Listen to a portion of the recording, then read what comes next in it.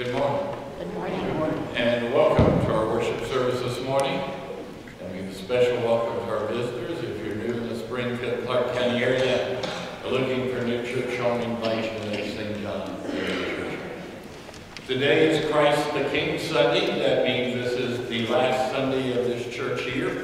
Next Sunday will be the first Sunday in Advent, the beginning of the new church year. And with next week, the first Sunday in Advent, we go to Series A, which means the predominant gospel readings throughout the year will be from the Gospel of Matthew. This past year, the gospel readings have mostly come from the Gospel of Luke. So now, with the beginning of Advent, we switch to the Gospel of Matthew. That's it. You please turn to page 94 in the front of your worship book. As we prepare our hearts and minds for worship with the order of confession and forgiveness, and I invite those who can do so without difficulty to please stand. In the name of the Father, and of the Son, and of the Holy Spirit. Amen.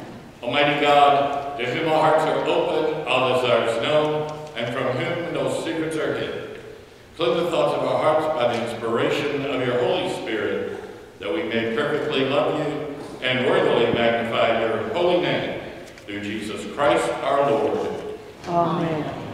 Let us confess our sin in the presence of God and of one another.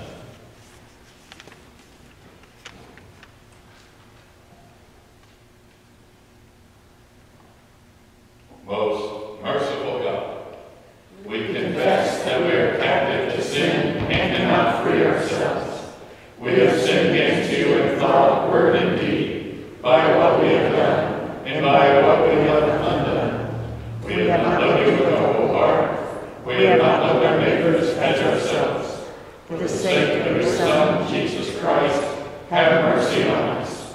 Forgive us, renew us, and lead us, so that we may delight in your will and walk in your ways, to the glory of your holy name. Amen. God, who is rich in mercy, loved us even when we were dead in sin and made us alive together with Christ. By grace you have been saved. In the name of Jesus Christ, your sins are forgiven. Almighty God, strengthen you with power through the Holy Spirit, that Christ may live in your hearts through faith. Amen. We begin our worship with When We All Get to Heaven, which is on the back cover of your bulletin. Welcome to St. John's Lutheran Church. Everything is in your bulletin except for the final hymn, which you will need to read the hymn book for again for that. The opening hymn, When We All Get to Heaven, is on the back of your bulletin. This is November the 20th, 2016, Christ the King Sunday.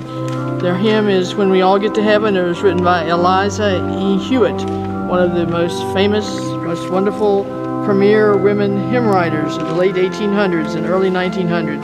This is a song about heaven written by Eliza E. Hewitt, an American woman songwriter.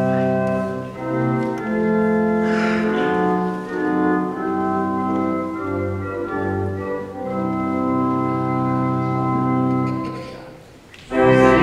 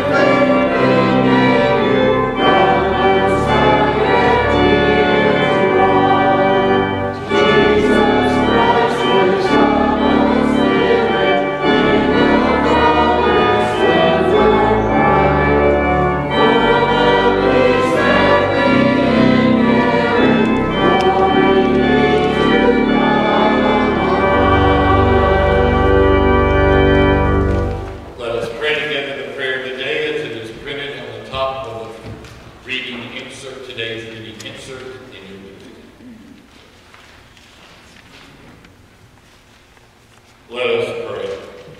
O God, our true life, to serve you is freedom, and to know you is unending joy. We worship you, we glorify you, we give thanks to you for your great glory. Abide with us, reign in us, and make this world into a fit habitation for your divine majesty, through Jesus Christ, our Savior and Lord, who lives and reigns with you in the Holy Spirit, one God, now and forever. Amen. You may be seated as we listen to the reading of God.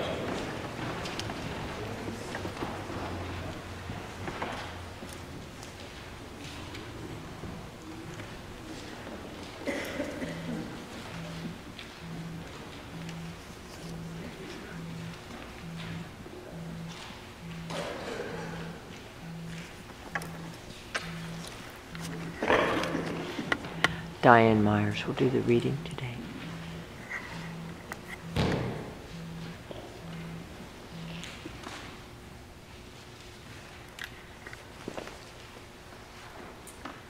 Good morning. Good morning. As soon as I see what I'm reading, I'll be happy to.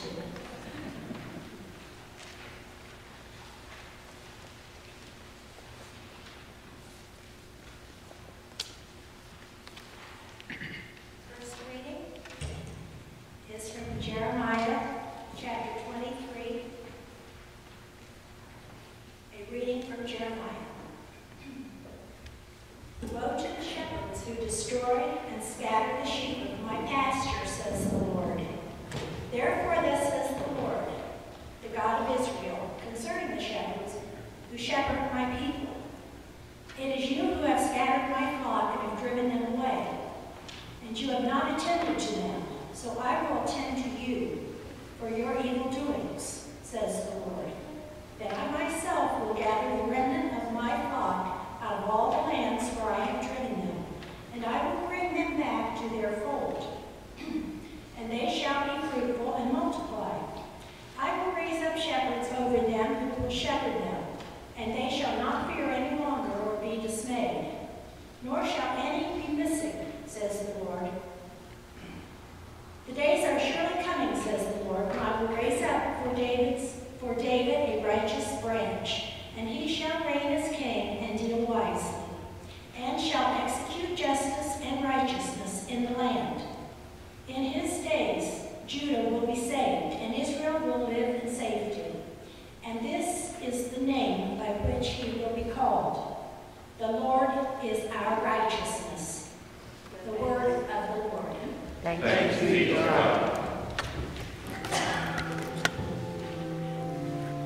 Vicki Perks will do the song. God is our refuge and strength, a very present help in trouble. Therefore we will not fear, though the earth be moved, and though the mountains shake in the depths of the sea. Though its waters rage and fall, and though the mountains tremble with its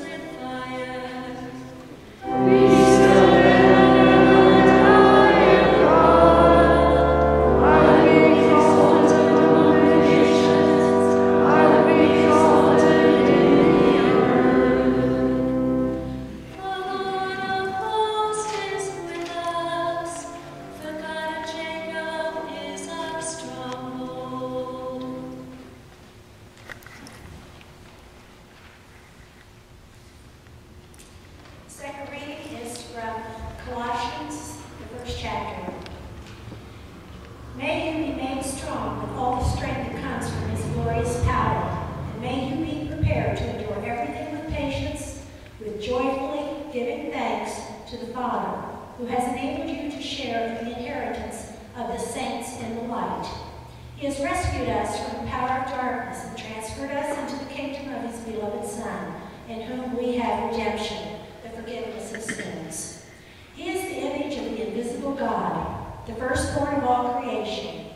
For in him all things in heaven and on earth were created, things visible and invisible, whether thrones or dominions or rulers or powers. All things have been created through him and for him. He himself is before all things, and in him all things hold together. He is the head of the body, the church. He is the beginning, the firstborn from the dead, so that he might come to have first place in everything. For in him all the fullness of God was pleased to dwell, and through him God was pleased to reconcile to himself all things, whether on earth or in heaven, by making peace through the blood of his cross. The word of the Lord. Thanks be to God.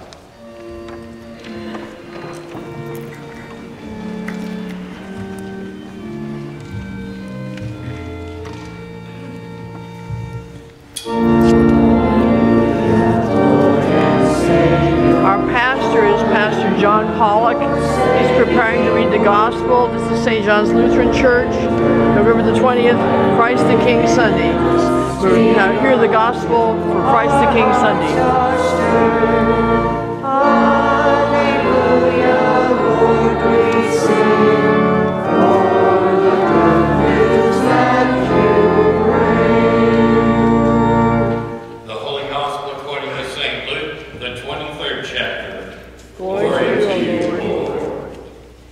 When they came to the place that is called the Skull, they crucified Jesus there with the criminals, one on his right and one on his left.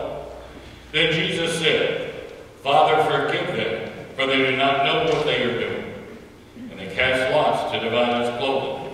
And the people stood by watching. But the leaders scoffed at him, saying, "He saved others. Let him save himself if he is the Messiah of God, his chosen one." The soldiers also mocked him, coming up and offering him sour wine and saying, "If you are the king of the Jews, save yourself." There was also an inscription over him, "This is the King of the Jews." One of the criminals who were hanged there kept deriding him and saying, "Are you not the Messiah? Save yourself and us."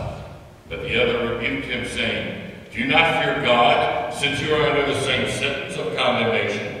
And we indeed have been condemned justly, for we are getting what we deserve for our deeds.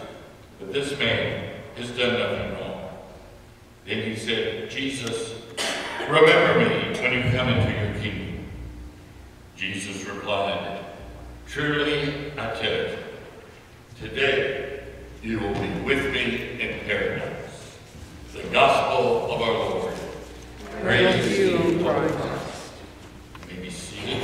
A couple of announcements to share with you quickly. First of all, our thanks to everyone who helped make our Yuletide Festival once again a success, to all those who decorated the trees the Saturday before and the stage, those who helped set up Monday, Tuesday, Wednesday, all of you who watched the booths and the kitchen crew for all of their work, and everyone else who helped then tear down yesterday when the festival was over. Got a lot of nice comments from the vendors who were here. So again, thanks to everyone that helped with the Yuletide Festival, and a special thanks to the boss of the festival, Linda Fox, where she went above and beyond the call of duty, taking on more hats than I think anyone ever has before. So thanks to them.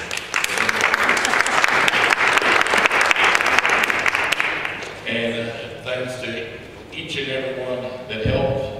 And of course to Marty for always reminding us to keep the festival going. So again, your work was greatly appreciated. Also reminded this Tuesday is our Thanksgiving celebration. It will begin at 6:30. Again, we ask that you bring, as in the past,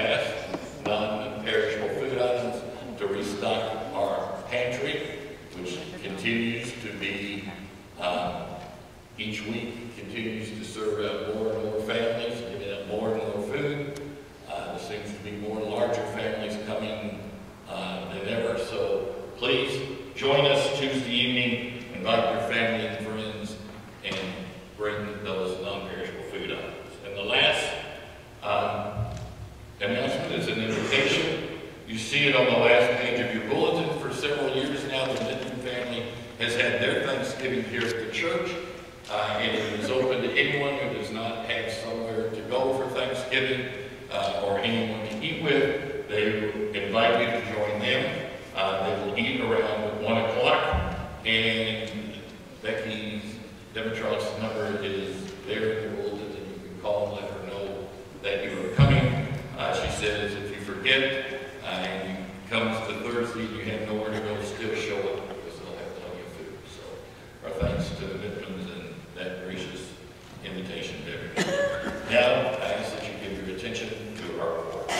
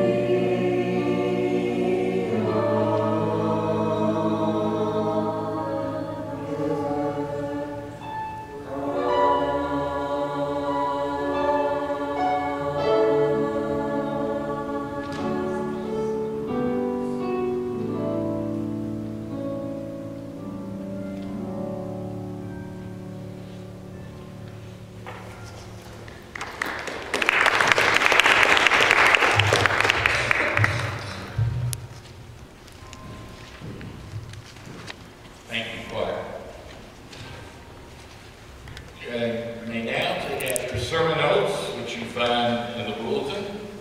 And as you were doing that, one other announcement I should have made in regards to our kitchen crew and all the work they do. They could use help on Tuesdays.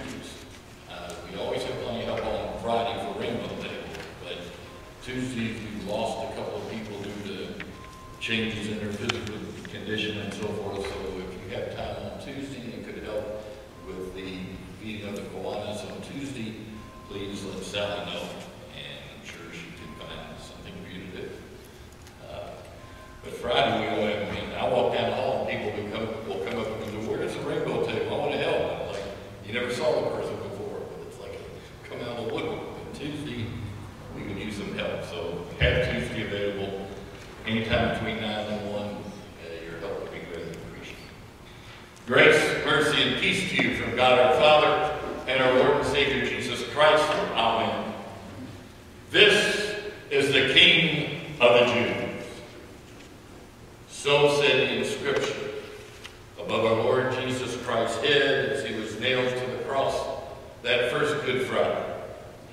And that inscription was written in Hebrew, Greek, and Latin, so that anyone passing by or anyone gathering to observe the spectacle would be able to read the charge for which Jesus was being crucified. When Pontius Pilate had that inscription put above the head of Jesus, he was doing so in order to mock the Jewish authorities who had demanded so vehemently that Jesus be put to death. And he also did it to ridicule the idea that Jesus was any kind of king. This inscription, made to antagonize the enemies of Pontius Pilate, brought about various reactions. Reactions illustrated by the crowd, by the religious rulers, and by the thief, the penitent thief, on one of the crosses, crucified with Jesus. So as we bring this church year to a close, celebrating this Sunday known as Christ the King, it gives to us a question or a challenge, and that is, where do you stand when it comes to Jesus Christ? Do you stand on the side that Christ is King? Do you stand on the side that Jesus Christ is indeed Lord and Savior of the world, that he is the way, the truth, and the life, that he did, by his death upon that cross, make payment for the sins that you committed and that payment that you owe to God, that he is the way of salvation, that it comes through him as a gift and is not earned by our own doing or effort? Or do you make a stand that Jesus was just another prophet in a long line of prophets beginning with Moses? Or do you look at Jesus as just another religious figure in a long line of historical religious figures like Confucius and Buddha, and Moses, and Muhammad? Or do you stand on the side that Jesus was just another philosopher in that great line of Greek and Roman philosophers that we study in school, and some of their ideas are part of the foundation of our nation and our culture? Or do you stand on the side that Jesus was just another great moralist, another great teacher, but that was it? This day, Christ the King gives you that challenge of where do you stand, and gives you the opportunity to answer. So we begin by looking at the first group who was at the cross, and the question is, do you stand with the crowd? The crowd was the first group that makes a reaction. St. Luke records these words concerning the crowd, quote, "And the people stood by watching," in the quote. That word watching means to gaze upon something. It means to observe something. It means to be a spectator, but not necessarily to gaze upon or observe or to be a spectator with any kind of passion or any kind of feeling there because it's there for you to look at, and you might as well look at it as anything else. It's not like being a spectator at a ball game where you have a vested interest in one team or the other winning. It's more of your everyday life where you observe things, but they don't really affect you. You really have no feeling. So the crowd is just kind of blasé. They're just there. After all, crucifixions and public executions were entertainment to some people.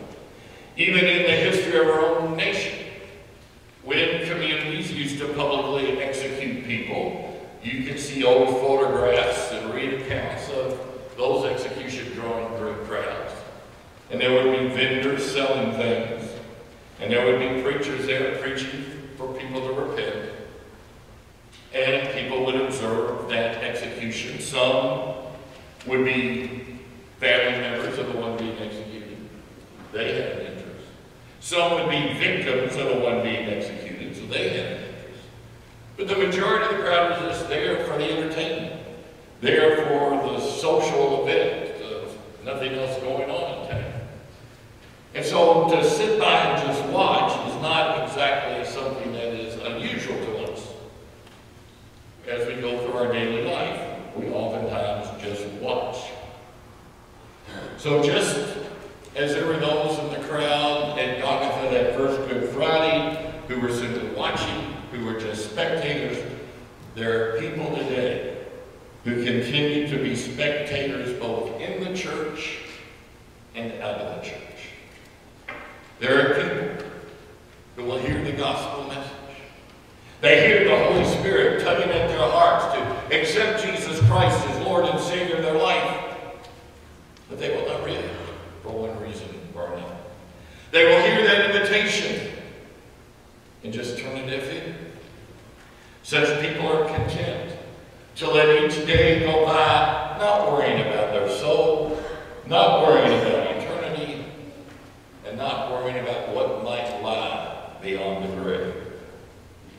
These people, however, will oftentimes turn in to a Christian program on the radio or watch a Christian service on TV, and they will be sometimes moved and marvel at the music and the pageantry, especially of a Christmas Eve service or a Holy Week service or the celebration of the resurrection of our Lord on Easter Sunday.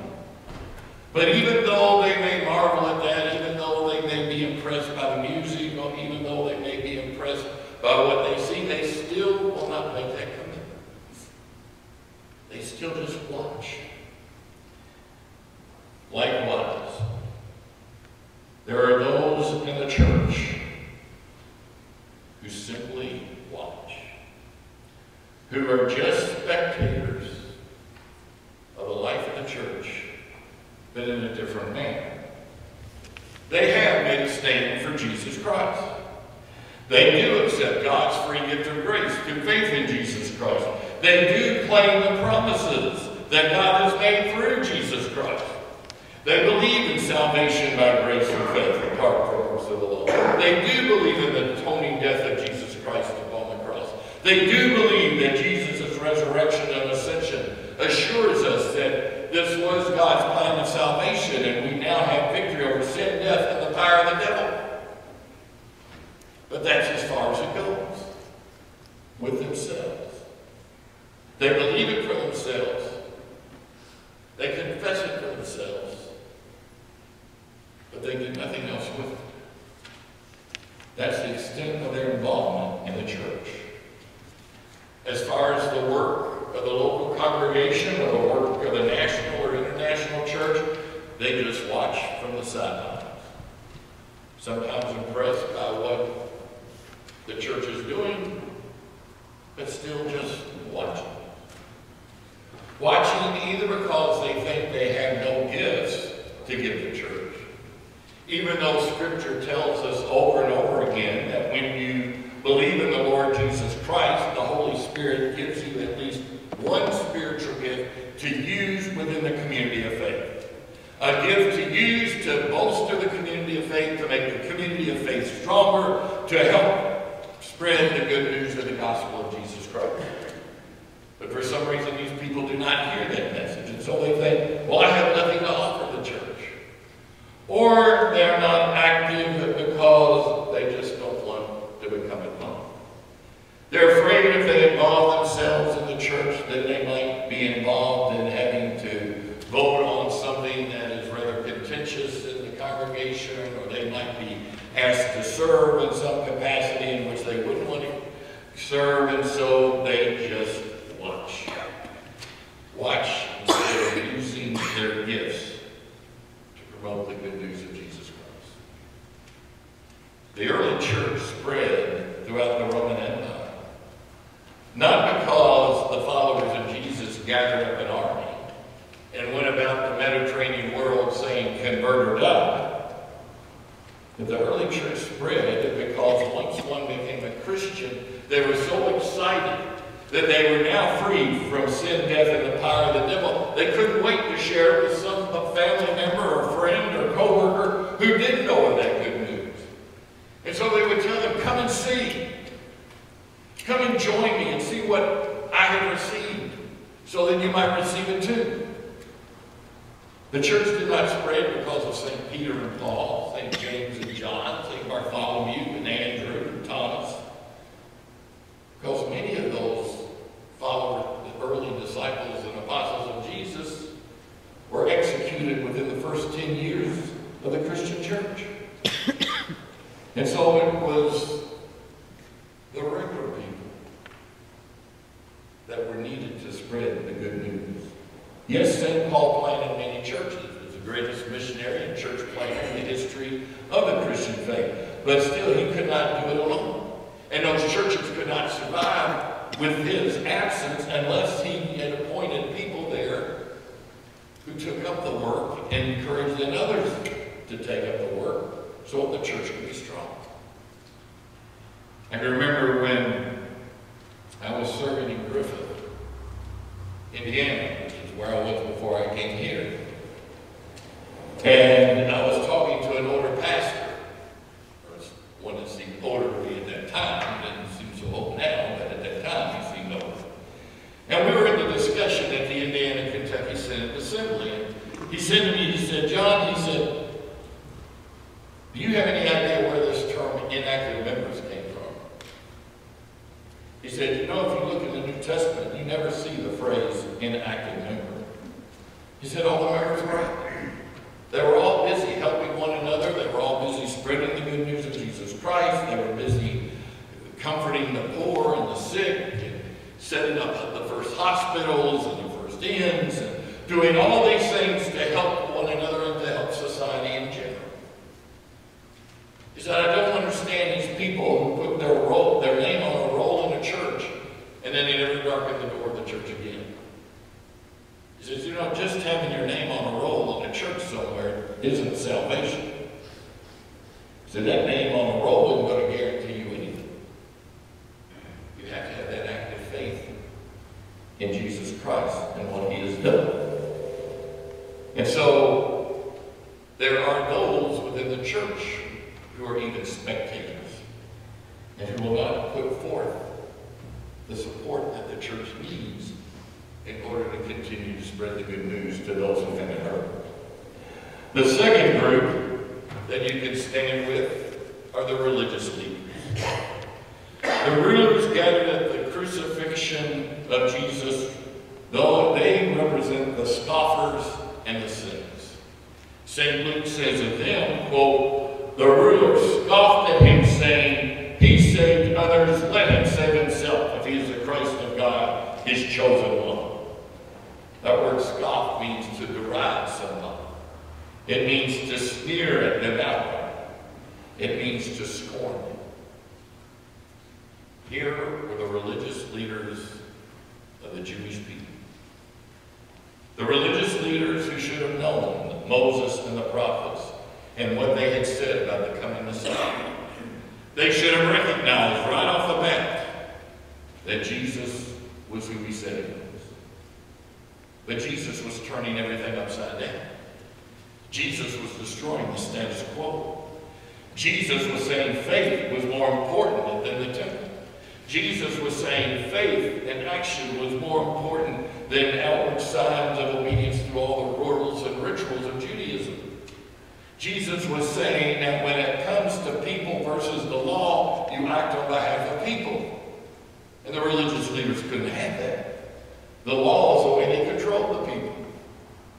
Jesus comes through and busts up their business in the temple of selling the sheep and cows and doves needed to sacrifice, turns over the table of the money changers. The religious leaders were losing income. And so instead of supporting Jesus, instead of standing with Jesus, they scoff at him, and they ridicule him, and they mock him, and they speak ill of God's plan of salvation. Since the church began, this has been a common pattern in society. To mock, to scoff at, to ridicule the message of the Christian faith. On that very first Pentecost, after the Holy Spirit came upon and descended upon the apostles in the upper room, and they ran down into the streets of Jerusalem and began to proclaim Jesus Christ crucified, scoffers in the crowd that gathered tried to claim that the disciples were drunk and that the people shouldn't listen to them. But St. Peter picks up that challenge and confronts those scoffers and says, how could we be drunk and be out here preaching? He said, if we were drunk, if we'd been carousing all night and drinking, we would still be sleeping it off. It's far too early in the morning for any drunk to be up and proclaiming the good news. But there are still those who are like the rulers, who want to scoff, who want to ridicule, who want to mock. For whatever reason, these are the people who allow Satan to use their hearts and minds as his playground, and therefore they refuse to listen to the gospel message. They ignore the gifts of eternal life, and so they suffer the consequences. The scoffers and the cynics are not the people you want to stand. Which brings us to that third group, and that is the sinners, represented by the thief on the cross. Church tradition has given this thief the name Dismas, because he represents those who understand the true meaning of the inscription, "This is the King of the Jews." He realizes that standing before God, one has nothing with which to bargain with God. One has nothing to claim on God. No one has anything that they can free themselves from God's wrath with of their own doing. And so all Dismas can do is throw himself on the mercy of Jesus Christ and hope that God will accept Jesus for his crimes and sins. He represents those who realize that earning salvation is a worthless attempt. That attempt is like a bunch of dirty rags in the face of an almighty and holy God. So he asks Jesus to remember him when he comes into his kingdom. He confesses the Lord as Lord, recognizes him as God's Son, and Jesus gives him that mercy which not only results in his salvation, but in his promise of being with Jesus for all eternity. It is with the thief that we should stand. It is with the thief that we stand as we too acknowledge that Jesus is Lord, Jesus is King, Jesus is King of kings and Lord of lords, and we accept willingly that mercy that he bestows upon us. Imagine back to that first Good Friday, with that heat beating down on the three men being crucified. All the pain and suffering that we read happens to one who is crucified. The gasping for air, the pain, not being able to settle yourself in a position that brings a relief to the pain that you have. Here, Dismas and all that pain and suffering Here's Jesus speak to him the most comforting words probably that ever been spoken in the pages of history. And Jesus says to him, truly I tell you, today you will be with me in paradise. Truly, that word literally means so be it. So Jesus is making a command, so be it. I say to you today, that means this very day. Doesn't mean thousands of years down the road. It means this very day, you will be with me in paradise. And this shows us, as one theologian has said, paradise is not achievable, but receivable. So you receive paradise.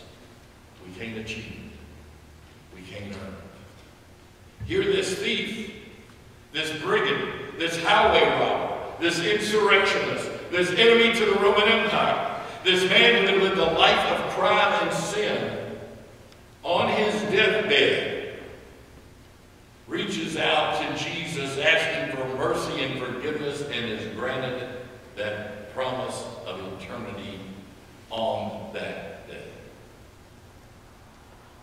Another theologian has said, paradise is being with Jesus.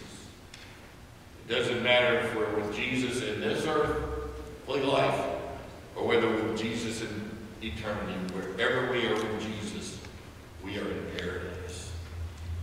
And that is where we want to stay. As Jesus spoke those words to Dismas on that first Good Friday, truly, I tell you, today you will be with me in paradise. He speaks them to you today. He speaks them to everyone who hears the good news of Jesus Christ. And it is a promise to all those who will stand with him. The inscription read, "This is the King of the Jews." The designation for this last Sunday of the church year is Christ the King. Where do you stand? Do you stand with the spectators? Do you stand with the scoffers? Or do you stand with the sinners, with the thief, and receive that promise? Where do you stand? The decision is yours to make. Amen. Peace of God, which passes all understanding, keep your hearts and minds through Christ Jesus. Amen.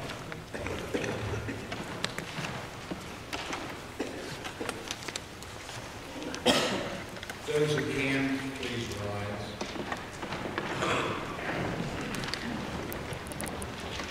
Please join me as we confess our faith in the words of the Nicene Creed. We believe in one God, the Father Almighty, maker of heaven and earth, of all things seen and unseen. We believe in one Lord Jesus Christ, the only Son of God, eternally begotten of Father, God from God, light from light, true God from true God, begotten and not made, of one being with the Father. Through him all things were made. For us and for our salvation, he came down from heaven, and was incarnate of the Holy Spirit and the Virgin Mary, and was made man. For our sake he was crucified under Pontius Pilate. He suffered death and was buried. On the third day he rose again, in accordance with the Scriptures. He ascended into heaven, and is seated at the right hand of the Father. He will come again in glory to judge the living and the dead, and his kingdom will have no end. We believe in the Holy Spirit, the Lord and giver of life, who proceeds from the Father and the Son, who with the Father and the Son is worshipped and glorified, who has spoken through prophets. We believe in one Holy Catholic and Apostolic Church. We acknowledge one baptism for the forgiveness of sins. We look for the resurrection of the dead and life in the world to come. Amen.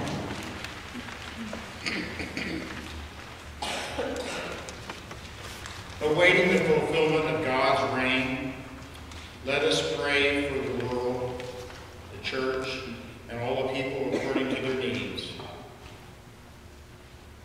Our response today is hear our prayer. Shepherds of Israel, guide those who tend your flocks. Be with the leaders of your church as they gather your people in safety. Lord, in your mercy, Hear our prayer. Creator of the universe, we ask your forgiveness for all those times that when we have been poor stewards of your world. Lord, in your mercy, Hear our prayer.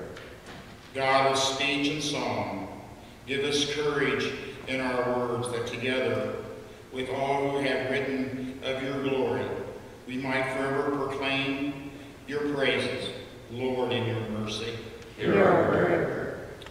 God, our help in trouble, bring healing and comfort to those who are sick and those who are dying, and peace to those who mourn the passing of those they love.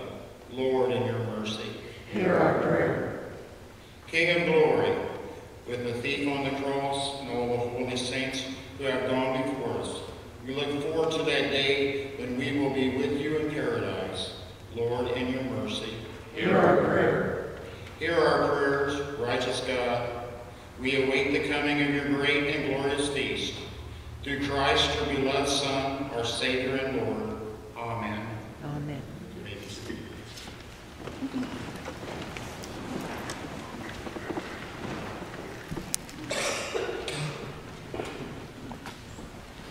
Time for our offering.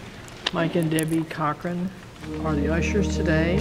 This is November the 20th, Christ the King Sunday, St. John's Lutheran Church, Springfield, Ohio. The flowers today are given to the glory of God, presented by Linda Fox in honor of the birthdays of son Byron, grandson Chase, and great-granddaughter Olivia.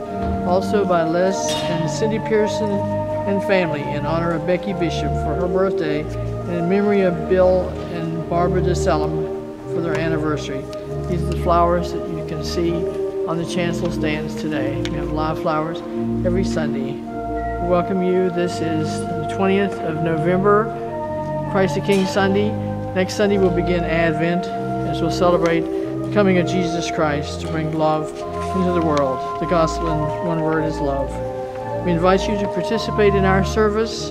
We have services at 8 a.m. and 10:30 a.m. every Sunday, 9:15 in Sunday school, and 6:30. Usually we have in the chapel the service, but this coming week, Thanksgiving service will be Tuesday. The rest of the time, 6:30 p.m., we have Holy Communion every Wednesday night. We welcome you to come to worship with us. Mike and Debbie Cochran now bringing forward the offering. This is Christ the King Sunday, the last Sunday of the church year, and next Sunday we'll begin Advent. We invite you to come to our Thanksgiving service this week on Tuesday. We also invite you to participate in the rainbow table and to bring gifts by the 12th of December for the children who come to the rainbow table, donations.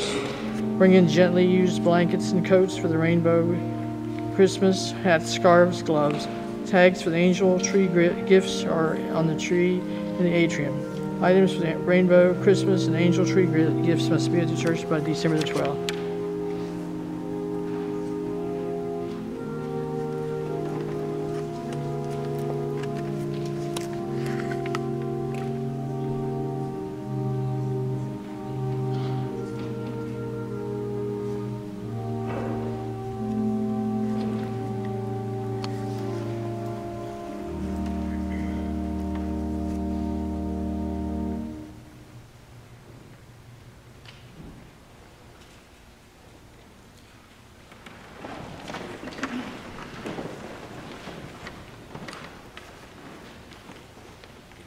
Let us pray. Holy God, gracious and merciful, you bring forth the food from the earth and nourish your whole creation. Turn our hearts to those who hunger in any way, that all may know your care. And prepare us now for the feast on the bread of life, Jesus Christ, our Savior and Lord. Amen.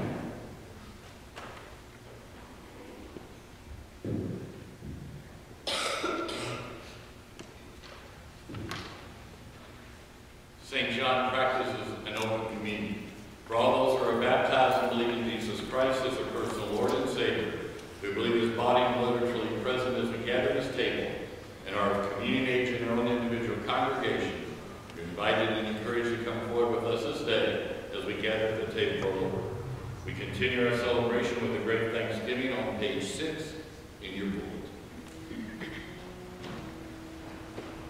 The Lord be with you. And also with you.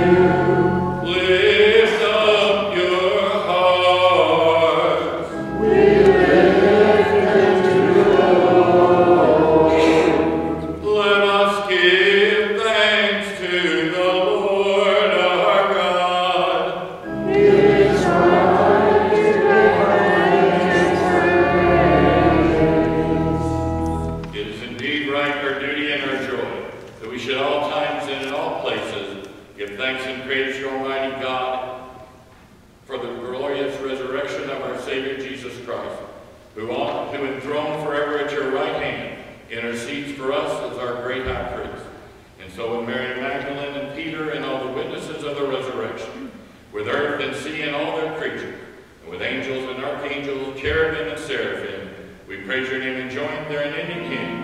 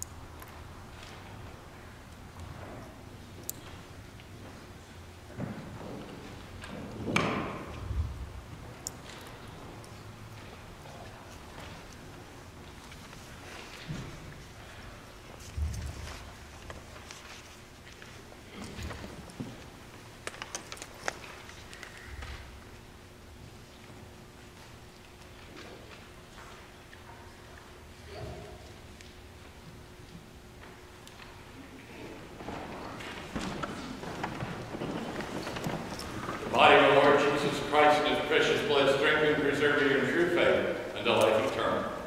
Amen. Let us pray. Almighty God, you provide the true bread from heaven, your Son, Jesus Christ our Lord.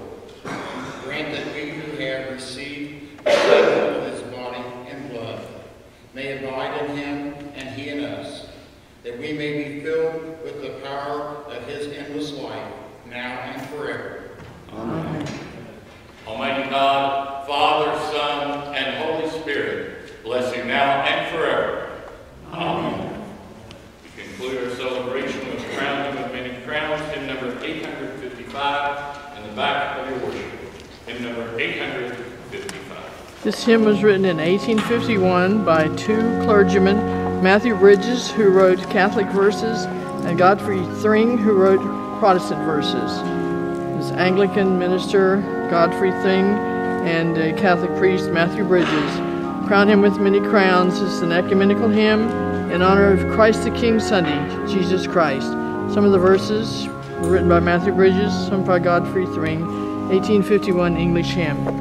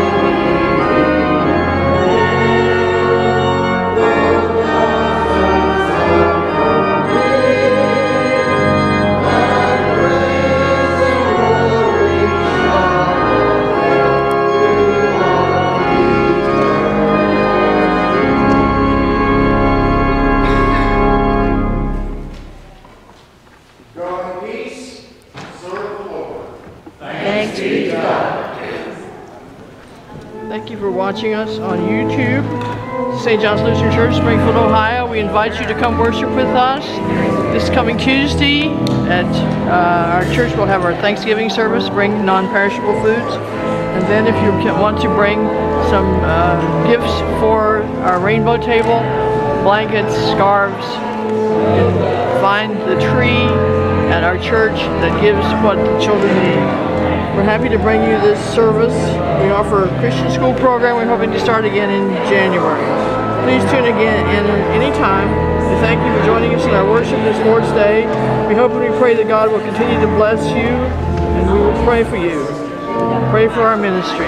This is the 20th of November, Christ the King Sunday. We'll start next Sunday, will be the first Sunday of Advent. So we invite you to come worship with us every Sunday for Advent and Wednesday evenings for Holy Communion in the chapel. We have the rainbow table on Fridays. Come help us with that.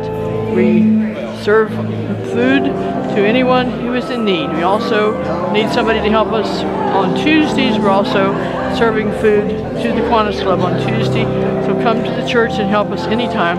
We can use your help in serving for others, rainbow table, providing food, clothing, whatever is needed in our community. Love your neighbor as yourself, and your neighbor as anyone who is in need.